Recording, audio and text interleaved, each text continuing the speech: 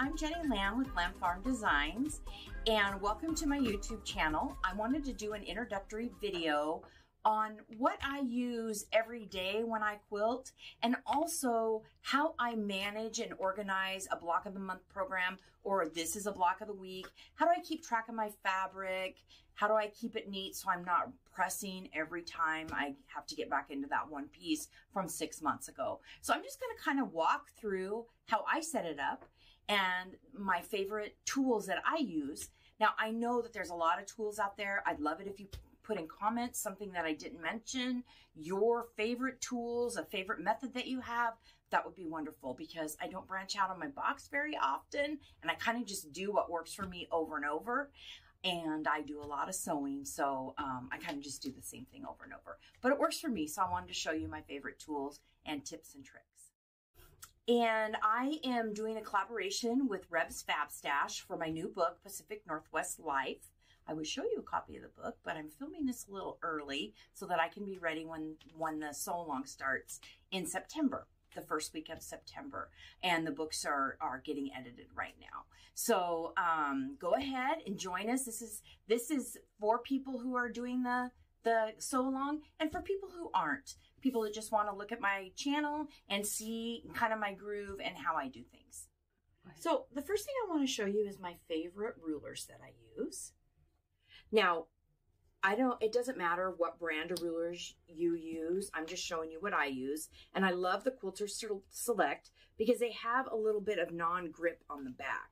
And it doesn't cling so much to your mat, but it really clings to your fabric. And I find you don't have to put so much pressure on your fingers to keep your ruler from slipping, especially if you're doing a long cut. And I know a lot of people will cut and they'll put their hand back here and stop and then continue. That doesn't work for me. My ruler wiggles somehow, probably because I don't pause enough. So these rulers work great for me. The other thing I really like about them is they have a really fine lines. So I can really get down and know that my piece is 2.5 or whatever I need to cut. So I like to have a 6x24. And then I like a couple of the shorter rulers. I have the 6x12 and the 3x12. These are my favorite. But I do recommend you at least have at least a 6-inch ruler and a 12-inch ruler for this project. So I also recommend that you have some sort of a ruler that you can cut squares with. I have the Quilter Select ruler. I don't always use it unless I'm cutting a bigger square. You can see that this 6-inch bias square ruler by that Patchwork Place is my favorite. You can't get these anymore. I've had it for close to 30 years, and I have pretty much worn off my markings. So you can tell that I really use this a lot. This works great also, but something with a bias. This is on the 45. This has a bias square, something you can cut your squares out with. You do make triangle and a square units for this quilt. For the juniper trees, you're going to make 9 of them. The templates are in the book that you can cut out, trace onto template plastic if you want. But I recommend the Tri-Rec tools. They're really handy, and they go from a 1.5 inch to 6. So a 1-inch finished to a 6-inch finished triangle and a square. I'll be demonstrating how to use these rulers when we get to the juniper block, when we're making it in that week of the sew along. But I really like these rulers. You can also use, there's lots of rulers on the market. You can also use the block lock ruler for this. The difference with the block lock and the Tri-Rec is the Tri-Rec gives you all the sizes between 1 and 6-inch finish size. And the block lock, you need to buy that particular size. In the cutting directions in the book, you have both cutting directions for using the templates or the Tri-Rec and the block lock ruler if you happen to have that. I don't have any trouble with these coming out the right size and feel the need to square up. So the Tri-Recs work just fine for me. So the other ruler I recommend you have, and I like the 6.5 inch size, although it comes in about every increment, half-inch increment, is the block lock half square triangle ruler. It's got a gutter on the back that's cut out, so it fits right over your seam allowance of your half square triangle. And that way you're not trying to line your bias up on it. It just locks onto your seam, and then you can slide it this way or that. And I'll demonstrate how to use this when you're making half square triangles in the sew along.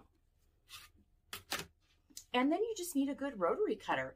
You can go with any size you want. I like the 45 millimeter. I also have, I think it's 30 maybe or smaller that I use when I'm cutting using the block lock or small rulers, because I kind of get crazy when I'm cutting. And if I'm using a big rotary cutter, I tend to trim off and shave my plastic rulers down. So I like to use the little rotary for that. And then it also comes in handy to have a small cutting mat that you can keep at your station. And then I go ahead and use my small rotary for that. So now I'm going to show you the other notions and tools that I use. We got through the rulers and the mats and the rotary. So now I want to show you some little things that I use that just kind of make it easier for me. So one thing I like to do is I like to have a small pair of embroidery scissors or thread snips at my machine, but you're also going to need another pair of scissors, you know, whichever kind you like to use when you're trimming your flipped corners. You can use your rotary if you want. Also, you need to have a good pin cushion. I love this one. I don't pin very often, but I do pin when I'm putting my blocks together. And then I really prefer the Aurifil 50 weight 100% cotton thread. That's just my choice. I buy it by the cone for my machine, and this is the color I'll be using for this sew along because the background's pretty light. But you know, they make the Aurifil in these sizes also. These are a little dark for this. I wouldn't recommend them. And then I really love, you can see that my dog chewed this up. You could really chewed it up. But I really love the Acorn Precision piecing products. So I use the glue, and here's just a refill for it because I only like my bottle about half full. It seems to clog less. If it clogs, just run a pin through backwards. And then I really like the pressing pen, and this is the solution that I put in it. I've been working on this bottle of solution, and I make a lot of quilts a year for over a year. So it lasts a really long time. You can buy these at your local quilt shop. You can see that I've also used my pen a lot and worn it off, and I'll be demonstrating how to use this during the sew along. And then I also really like a mister bottle, and I like to lightly starch my fabric. I don't wet it down and let it sun dry. Do what you want, but I just mist my fabric, and I put a little light starch on it just to kind of lock the wovenness of the fabric together. And then I don't have to worry about it so much because we're working with a lot of bias pieces ultimately. Okay, the last thing I want to show you is how I keep my blocks organized during the process and how I keep my fabric organized, especially for a block of the year, because you're going to be getting fabric in every month for a year. This is a block of the week, but you're going to get your fabric once a month for the whole month. So what I like to do is, I already talked to you about pressing. I like to press my fabrics with a light starch on it, both sides in a fold, just the right side of the fabric. And then your fabric's going to come all labeled with the name of the fabric and the SKU number. And what you're going to get in your first month's kit is you're going to get this swatch page, and it's going to help you keep your fabrics organized as you go. So as I make my first cut, I usually just use the selvage. And I just use one of these little snail's trail for scrapbooking, and I just run a little strip of glue down there and then stick a little piece of my fabric on it. That way later, if I need to find a fabric in here because I need just a little bit of it and I didn't get it that week or that month, then I can go ahead and figure out which fabric it is. I've got it labeled, I've got the name, I've got the SKU, and then I can easily find it in here. I also like to line my fabrics up on a cookie sheet, a large cookie sheet. Just got it at Cash and Carry. I don't think it's even called Cash and Carry anymore, but you can get them on Amazon or whatever. And that way I know it's already starched on here, and I don't have to restarch my fabric or re-iron it. It stays pretty neat for the whole year. Plus it's easy to store it. It's really slim. I can fit it under a bed, under a cabinet, and get it out of the way when I'm not using it. And then the last thing I recommend that you have is a little project board and alphabetties. These work great. That way when you're cutting out your blocks, you can lay them on a board, transport them around, and you can label them with the alphabetties.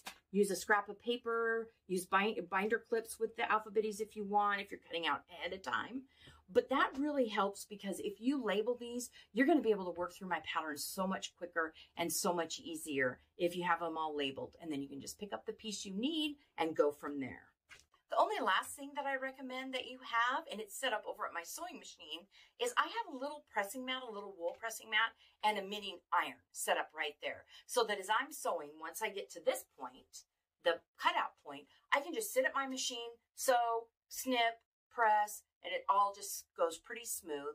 I'm also going to show you as I'm going along how to use leaders and enders, because this is a project that you're not going to be chain piecing a lot. So that will help reduce the thread that you use and the knots in the back of your piecing.